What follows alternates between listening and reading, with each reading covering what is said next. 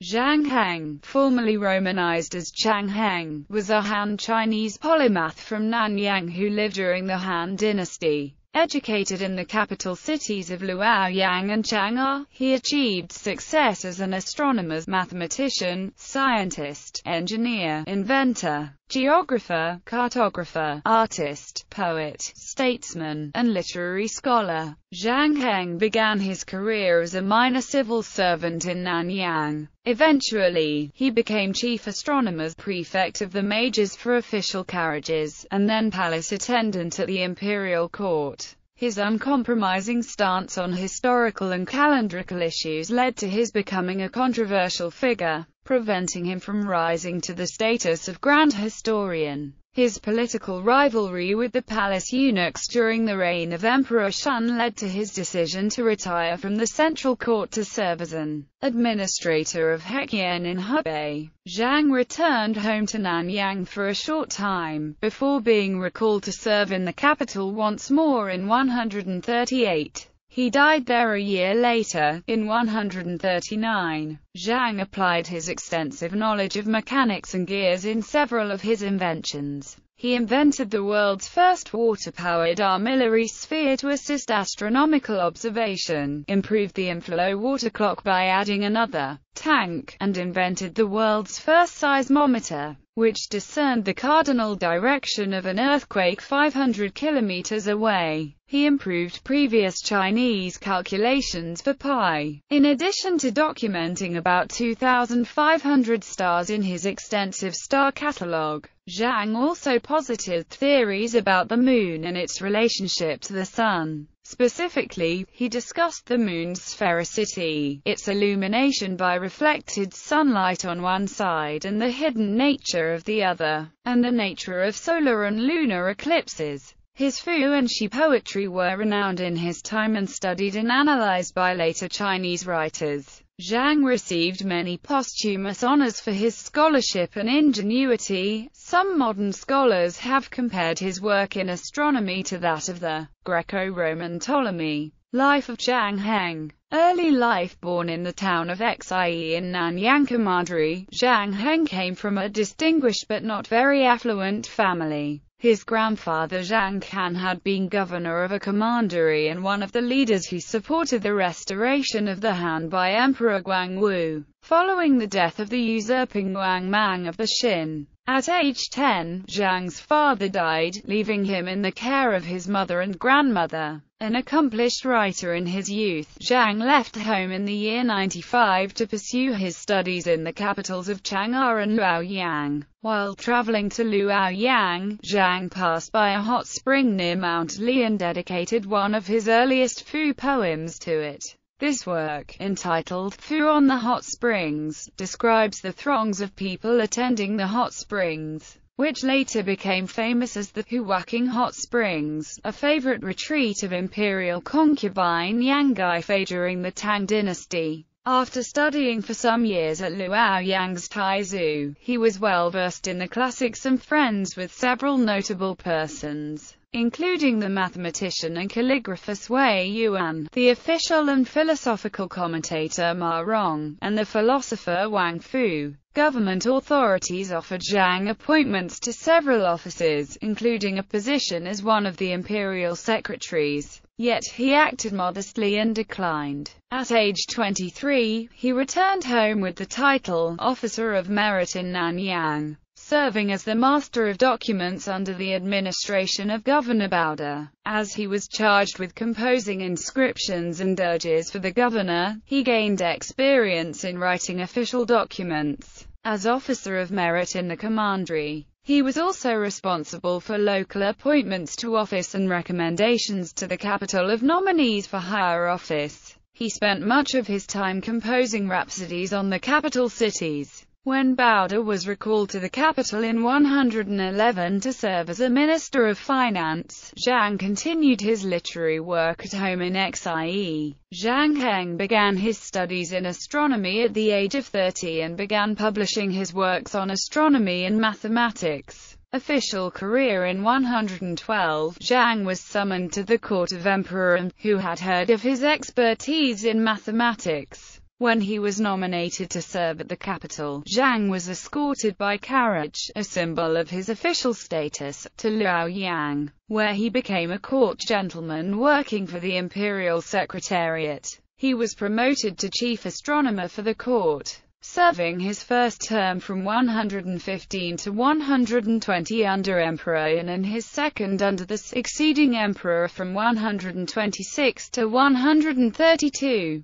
As chief astronomer, Zhang was a subordinate of the Minister of Ceremonies, one of 9 ministers ranked just below the 3 excellencies. In addition to recording heavenly observations and portents, preparing the calendar, and reporting which days were auspicious and which ill-omened, Zhang was also in charge of an advanced literacy test for all candidates to the imperial secretariat and the censorate, both of whose members were required to know at least 9,000 characters in all major writing styles. Under Emperor Yan, Zhang also served as prefect of the majors for official carriages under the Ministry of Guards, in charge of receiving memorials to the throne as well as nominees for official appointments. When the government official Dan Song proposed the Chinese calendar should be reformed in 123 to adopt certain apocryphal teachings, Zhang opposed the idea. He considered the teachings to be of questionable stature and believed they could introduce errors. Others shared Zhang's opinion and the calendar was not altered, yet Zhang's proposal that apocryphal writings should be banned was rejected.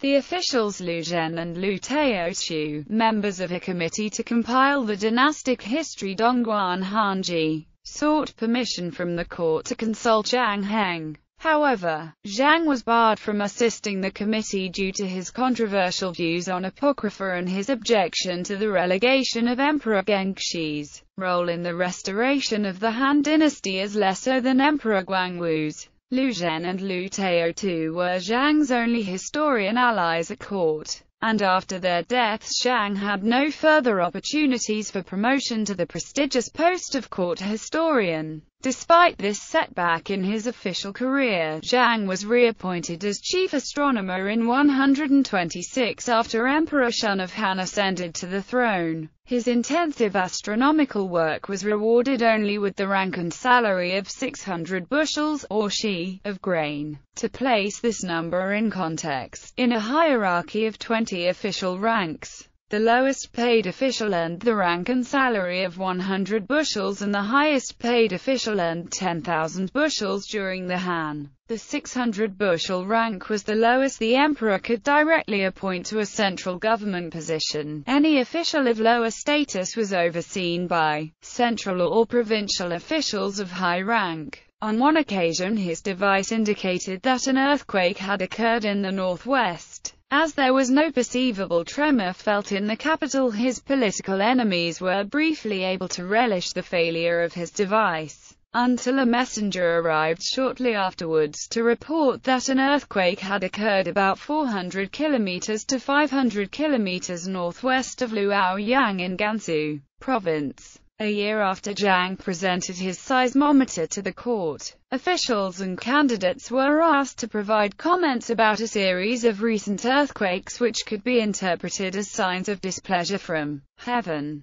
The ancient Chinese viewed natural calamities as cosmological punishments for misdeeds that were perpetrated by the Chinese ruler or his subordinates on earth. In Zhang's memorial discussing the reasons behind these natural disasters, he criticized the new recruitment system of Zhao Zhong, which fixed the age of eligible candidates for the title, filial and incorrupt, at age 40. The new system also transferred the power of the candidate's assessment to the 3 excellencies rather than the generals of the household, who by tradition oversaw the affairs of court gentlemen. Although Zhang's memorial was rejected, his status was significantly elevated soon after to palace attendant, a position he used to influence the decisions of Emperor Shun. With this prestigious new position, Zhang earned a salary of 2,000 bushels and had the right to escort the emperor. As palace attendant to Emperor Shun, Zhang Heng attempted to convince him that the court eunuchs represented a threat to the imperial court.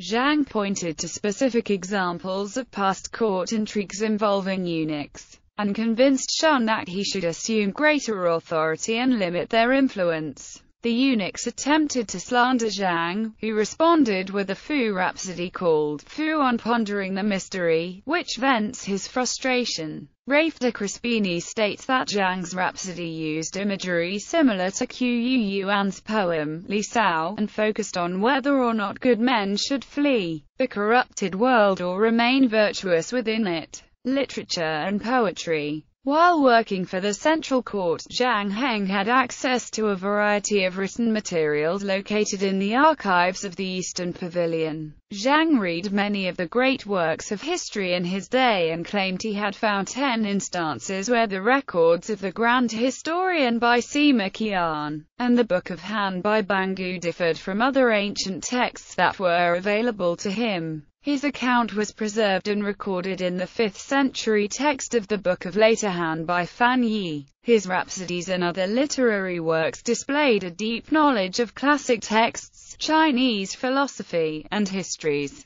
He also compiled a commentary on the Taishan by the Taoist author Yang Zhong. Zhang's rhapsodies include a Western Metropolis Rhapsody, Eastern Metropolis Rhapsody, Southern Capital Rhapsody, Rhapsody on Contemplating the Mystery, and Rhapsody on Returning to the Fields. The latter fuses Taoist ideas with Confucianism and was a precursor to later Chinese metaphysical nature poetry, according to Lu Wu Kai. A set of 4 short lyric poems entitled Lyric Poems on 4 Sorrows is also included with Zhang's preface. This set constitutes some of the earliest heptasyllabic Shi Chinese poetry written. While still in Luoyang, Zhang became inspired to write his A Western Metropolis Rhapsody and Eastern Metropolis Rhapsody, which were based on the Rhapsody on the Two Capitals by the historian Bangu. Zhang's work was similar to Ban's,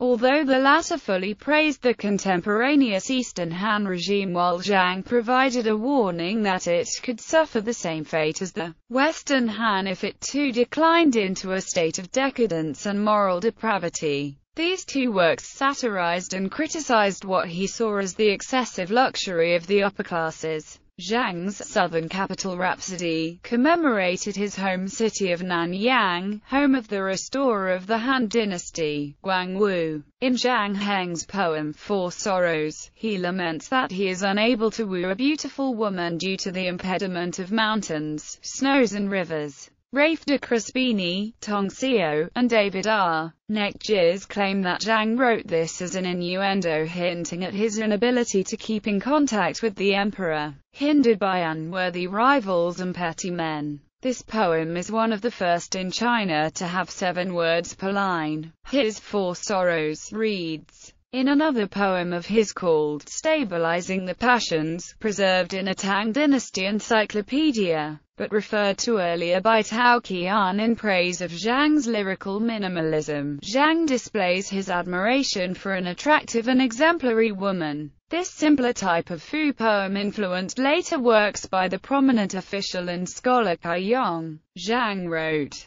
Zhang's long lyrical poems also revealed a great amount of information on urban layout and basic geography. His rhapsody, so based on nothing, provides details on terrain, palaces, hunting parks, markets, and prominent buildings of Chang'an, the Western Han capital, exemplifying his attention to detail. His rhapsody on Nanyang described gardens filled with spring garlic, summer bamboo shoots, autumn leeks, winter rape turnips, perilla, avodia, and purple ginger. Zhang Heng's writing confirms the size of the imperial hunting park in the suburbs of Chang'an, as his estimate for the circumference of the park's encircling wall agrees with the historian Bangu's estimate of roughly 400 li. Along with Sima Zhangru, Zhang listed a variety of animals and hunting game inhabiting the park, which were divided in the northern and southern portions of the park according to where the animals had originally came from, northern or southern China. Somewhat similar to the description of Sima Zhangru, Zhang described the Western Han emperors and their entourage enjoying boat outings, water plays,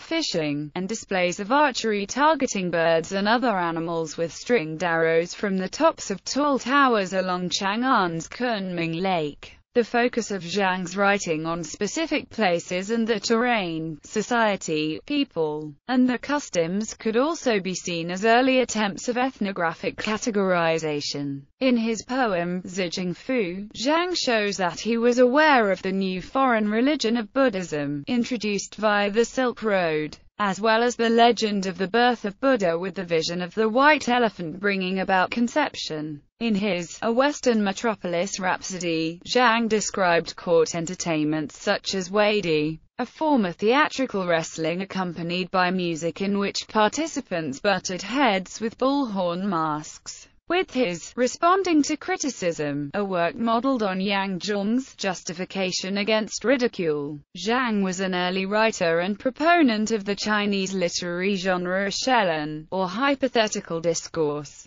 Authors of this genre created a written dialogue between themselves and an imaginary person. The latter poses questions to the author on how to lead a successful life. He also used it as a means to criticize himself for failing to obtain high office, but coming to the conclusion that the true gentleman displays virtue instead of greed for power. In this work, Dominic de Clercq asserts that the person urging Zhang to advance his career in a time of government corruption most likely represented the eunuchs or Empress Liang's powerful relatives in the Liang clan. De Clercq states that these two groups would have been anxious to know whether this famous scholar could be lured over to their side, but Zhang flatly rejected such an alignment by declaring in this politically charged piece of literature that his gentlemanly quest for virtue trumped any desire of his for power. Zhang wrote about the various love affairs of emperors dissatisfied with the imperial harem, going out into the city incognito to seek out prostitutes and sing-song girls.